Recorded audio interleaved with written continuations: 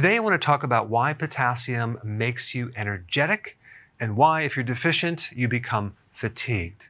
Now, this topic is quite fascinating because it relates to a pump in all of your cells of the body called the sodium-potassium pump. And I'm going to dive in a little bit just to explain what that is and why that is so significant. It has to do with this. Out of all the energy that your body uses to digest, to grow hair, to create motion with muscles, and the energy it takes to run all the enzymes, this little sodium pump takes the lion's share of energy. Nearly 30% of all the energy that is utilized from your body, from the food that you consume, is allocated to this one little pump. Of course, these pumps are in all the cells, but it's interesting that your body is giving that much energy to this one specific function. And many people don't really even know what it is. They've never even heard about it before.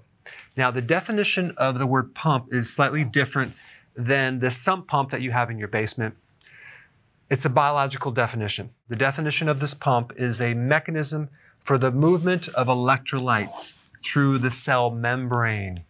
So you have this membrane, this cell wall, which is very, very thin. It's like 2 molecules thick. And electrolytes are electrically charged chemicals, or in this case, electrically charged minerals. And we're talking about sodium and potassium. Very simply, the main goal of this pump is to keep sodium going out and potassium going in. In other words, to keep the potassium inside the cell and keep the sodium outside the cell. That's its goal. Now, when you have different concentrations of electrically charged minerals inside the cell versus outside the cell, you basically create a battery, okay?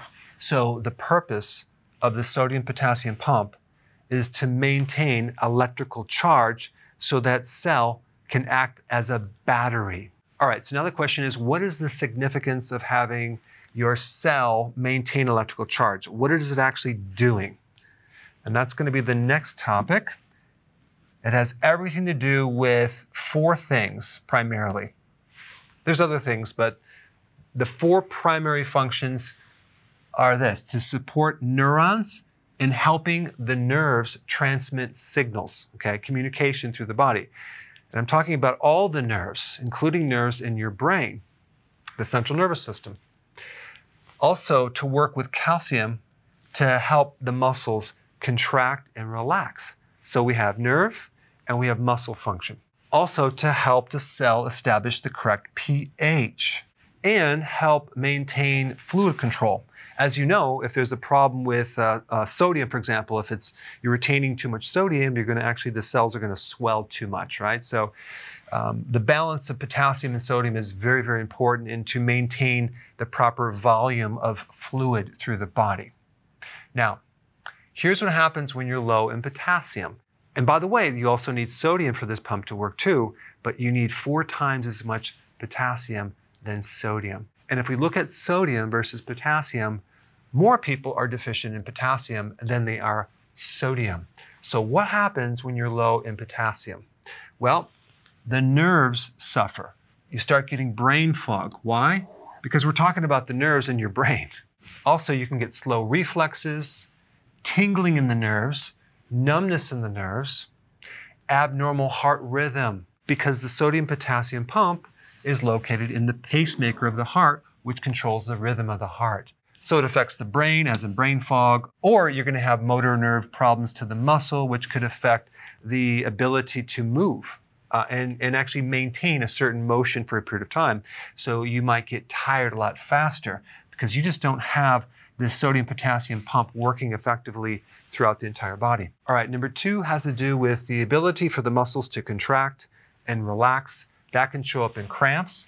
That can show up in fatigue, as in muscle fatigue. It can show up in muscle aches, muscle stiffness, tremors, constipation, because your colon is actually smooth muscle, and that could be a problem. Weakness in general, and high blood pressure, because your arteries have a certain type of muscle that can be dysfunctional. All right, and then we have pH. If you're deficient in potassium, the body has a tendency to be more acid. And then fluid control. If there's a potassium deficiency, you can get swelling in the body. I mean, how many people have way too much sodium versus potassium and their ankles are just swollen? When you consume foods higher in potassium, swelling goes away. So I just wanted to show you the connection between what this sodium-potassium pump controls and the effects that it can create if you're missing the actual raw material that makes up that pump. Now let's go into this last part right here. How do people become deficient in potassium? Dietary, they don't consume enough foods high in potassium. The foods that have the most potassium would be leafy greens or avocados. So people just don't consume enough. You would have to consume 7 to 10 cups of salad or vegetables to get close to your RDAs, which is 4,700. And the reason I'm bringing this up is because potassium is the hardest to get. It's very easy to consume sodium, but it's not as easy to get potassium from your diet. Okay, if you're on diuretics, that could cause a potassium deficiency. Vomiting, diarrhea can deplete you of potassium.